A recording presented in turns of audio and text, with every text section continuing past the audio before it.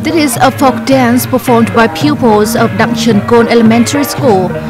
Thanks to the guidance of the school's teachers and artisans in the locality, many pupils can perform their traditional dances beautifully.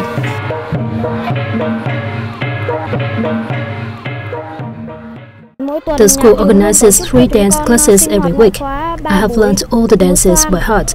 I also performed in the city's dance competition 5 times.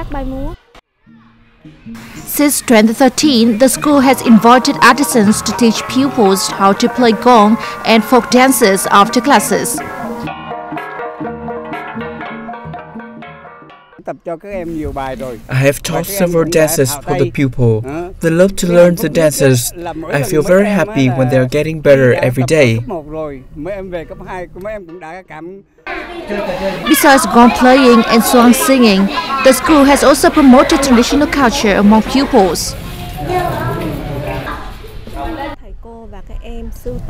The teachers and pupils have collected their ethnic minorities' items to display at the school.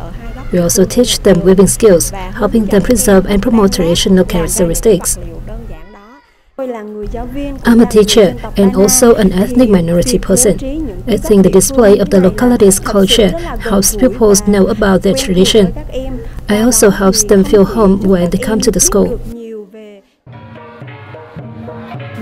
With all pupils being the Bana ethnic group, the introduction of culture and familiar activities not only helps the school improve educational quality, but also contributes to preserving the traditions of ethnic minority people in the area.